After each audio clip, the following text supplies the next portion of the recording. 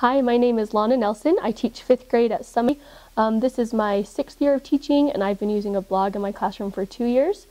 The first year it took a little while for parents to get used to it, but I've really enjoyed this year. Almost all of my parents log on and like to see just fun activities. I post pictures of our lessons, and I just really feel like it helps parents feel connected to the classroom and helps them see what we're doing.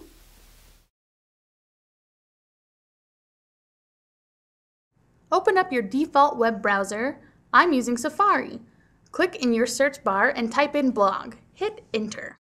Your search engine should come up with a few options. We are going to use a free blog website called Blogger.com.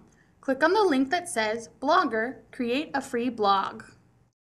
This is the Blogger homepage. To create a free blog, click Create a Blog. This is also the site that you will use to sign in to your new blog. Blogger will ask you to set up a Google account in order to keep track of your blog. The email address and password you enter here will serve as your login information on the home page. While entering your password, Blogger will help ensure that you have a strong password by indicating strength or length beneath the first password text fields.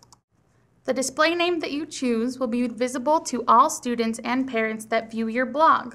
You can accept or reject email notifications by clicking the box. Type in the letters exactly as you see them in the word verification section. This is a security measure to ensure that you are a person and not a computer. Check the box to accept the terms of service. Feel free to read through the terms of service before clicking continue. Now you get to name your blog. You may want to make the title of your blog something related to your classroom. Your blog title will appear at the top of your blog for all of your viewers to see.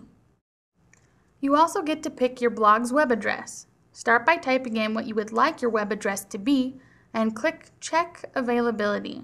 If what you typed isn't available because it is being used by someone else, Blogger will give you a few options. You can click one of the options provided or try again. Click Continue. Choose the Minima White template if you are planning on adding a decorative background. Backgrounds will be covered in a screenshot tutorial later. Click Continue. Congratulations! You have created a classroom blog. Start blogging!